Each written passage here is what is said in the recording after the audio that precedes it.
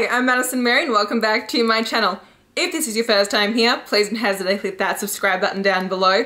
And without further ado, let's get into my May TBR.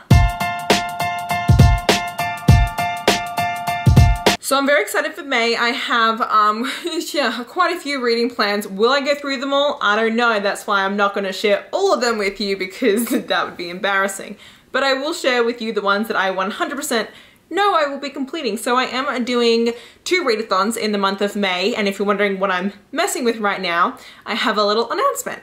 So I think it was a month ago now that I became a rep for Dear Writer Co. They have an Etsy shop and a website. They are really awesome. They do a lot of bookish themed clothing. So they do a bunch of different t-shirts, sweatshirts, tank tops, not tank tops, like the razorback kind of tank toppy things. You know what I'm talking about.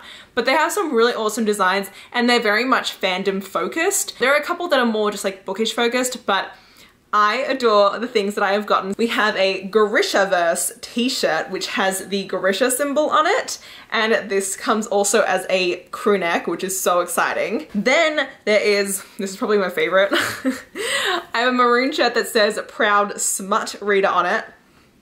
Is that not me? Am I not just like the proud smut reader? Like, come on. You can also get this as a razorback and also a sweatshirt.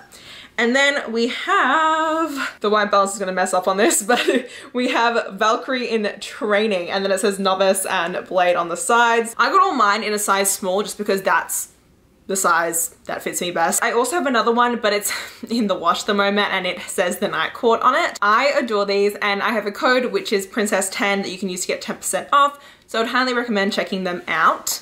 But without further ado, let's get into my May TBR. So I have 4 arcs to read in the month of May, and I'm also participating in the Asian Readathon hosted by Cindy at Read with Cindy, and also DoTheThingAthon, which is DoTheThingAthon,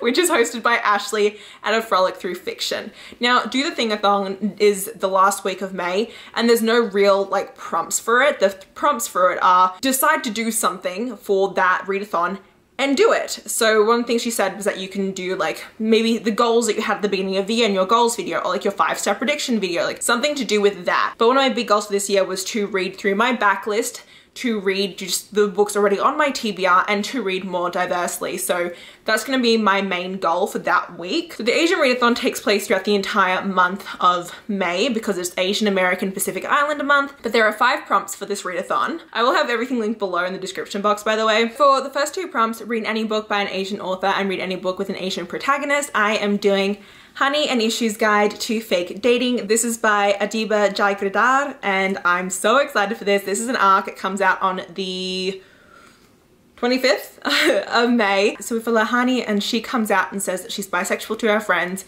but she's only ever dated men, so everyone's like, but are you really bisexual? So forced to prove her sexuality, she confronts Issue and asks if she can fake date her so that everyone can kind of see that yes, she's bisexual, clearly she can date women too. So in return for fake dating Hani, Issue asks her to help her become popular. That's what this is about, it's fake dating. And also Adiba is Bangladeshi and Irish, so that is the Asian ethnicity for this book. For the 3rd prompt, which is to read any book by an Asian author that is in your favorite genre, my favorite genre, it's between fantasy and romance, so I could have technically picked Honey and Issue, but I wanted to pick a fantasy book because that's just like one of my main genres. And so for that I'm doing Forest of Souls by Laurie M. Lee. Laurie M. Lee is Hmong. This book is actually inspired by the Hmong culture and mythology to do with that. So in Forest of Souls we follow Shirsha, and she is training to become the Queen's spy until she ends up bringing her friend back to life, and it turns out that she is a soul guide. It has been centuries since a soul guide has existed, and now the Spider King is demanding for her to work for him because he has been trying to control the Deadwoods for ages, which is where like ghosts and souls are, but he's starting to lose his grip on it, so he needs her to help him with the souls that are in there and to help quell the growing forest. I've heard amazing things. A lot of my friends have given it 4 to 5 stars, and so I know I'm going to adore it. And then for prompts 4 and 5, which is to read a non-fiction and then to read a book that is non-US centric. I am doing The Girl with 7 Names, and this is about a young woman who grew up in North Korea and just her life in this very brutal communist regime, and how at the age of 17 she decides to escape North Korea, and then it actually takes her an entire 12 years from the time that she plans to escape to ever be reunited with her family. I'm not sure if I'm going to read it physically or listen to it on audiobook yet, because I do have some traveling to do in May, but we shall see. So those are the 3 books that I'm reading for the Asian Readathon. For DoTheThingAthon, I still keep laughing at that name. Like I said, I want to read more diversely. I want to read from my backlist, and I want to read from my own TBR. So Forest of Souls counts for all of those. Then I have 3 arcs, apart from Honey and Issue. I have Broken Web by Laurie M. Lee. This is the sequel to Forest of Souls, so don't need to go more into that. Then I'm so excited. Okay, these next 2 come out on June 1st. We have Jay's Gay Agenda by Jason June.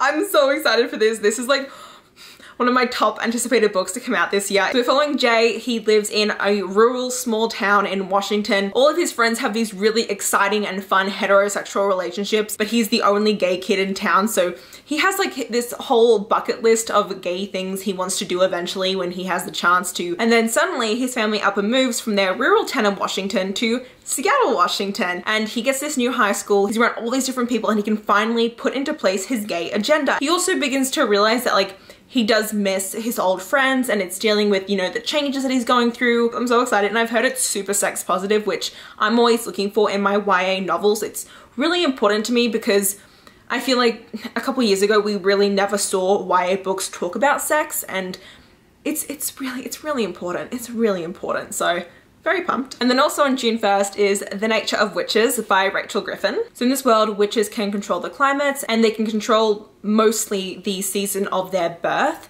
However, over the last couple of years, it seems that their power is becoming more erratic and very unpredictable. And we are following Clara, who is an Ever Witch, which means that her power isn't tied to any one season. She actually is powerful in all 4 of the seasons, and it's very volatile magic. And we're just basically following her story. I can't really tell like exactly what the rest of it is going to be about. I'm excited. It is a bit thicker than I was expecting, so it's all good.